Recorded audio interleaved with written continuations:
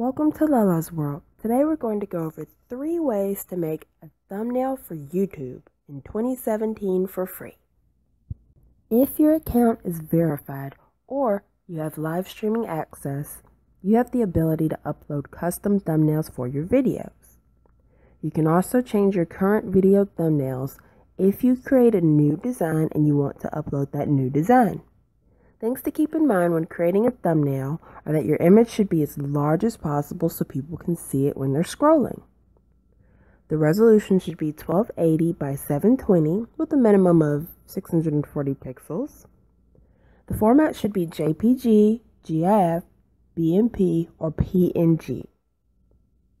The entire file should be under 2 megabytes, which is the limit, and your aspect ratio should be 16.9. What is most used in YouTube players and previews. I'm going to take one of my thumbnails and make it into 3 different programs to give you a basic idea of what to do. They won't be the exact same, but they'll be similar. PowerPoint or Google Slides. Today I'm going to be using Google Slides. The first thing I do is think about my title.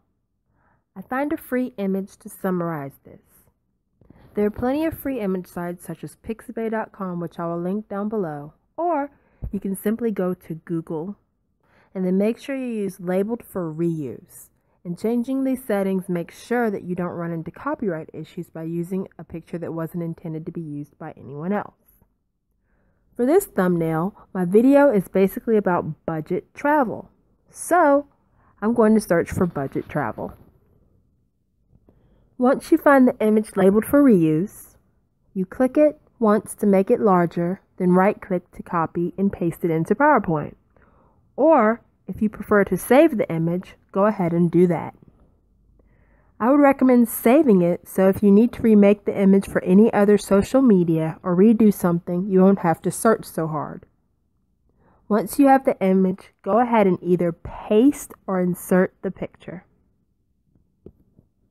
Next, we're going to add the text. Go ahead and size your image to fit, and then click the Insert Text box and drag it across the screen and type your text. Keep it short because people are scrolling. Then, go ahead and set the color, outline, size, background, transparency, glow, etc. Unless you have a white or black background, you need something to make your text stand out very clear. You can add other pictures, arrows, words, background behind the text as you want. And when you have it to your liking, go ahead and save the file as JPG or PNG. You now have a picture file you can upload to the YouTube thumbnail area. If you notice any of the pictures or words cut out, you can go back to your Google Slides and adjust it accordingly. Paint. Go ahead and open up the standard paint program that comes with the computer. We can make the same or similar thumbnail. Go ahead and click paste and then paste from and go to the area you saved your picture and click on it. Remember, the resolution should be 1280 by 720. This is going to be in your drawing size area. You can either drag the bar at the bottom corner or in the Home tab, click Resize, Pixels, uncheck the box that says Maintain Aspect Ratio, and then enter 1280, 720.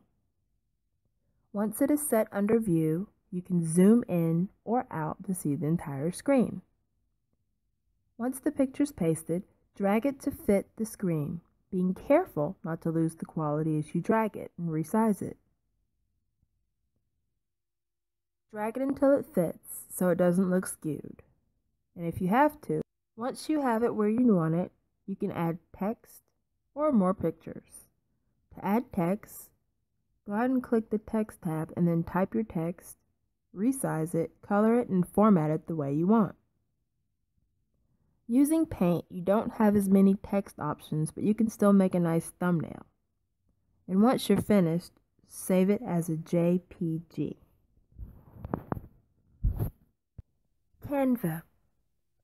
Canva is a free website that has a variety of pre-made thumbnails you can go through to customize.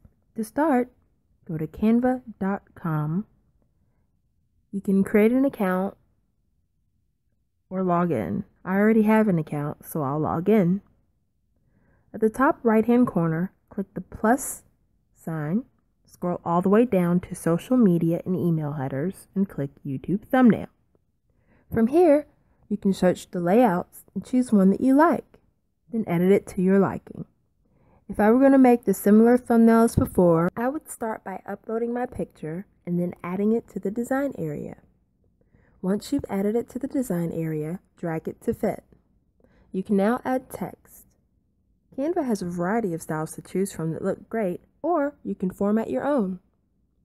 After you get the size and color and style of font you want, you can take it a step further and add color borders.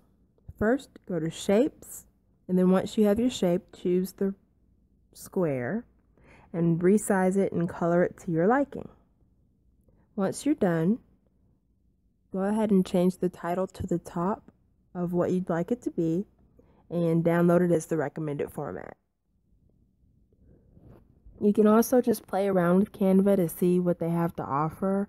There's just so much you can play with to see what works for you and your thumbnails. This is just a basic how-to to show you, this is what Canva is and this is what you can do. And again, as far as the rest of the video, same thing with the paint and the Google Drive. You could play around with it and play with the fonts, play with the pictures, and go from there. Well, thanks for watching. If you have any questions or comments, leave them down below. And be sure to subscribe and like and share this video. Again, thanks for watching.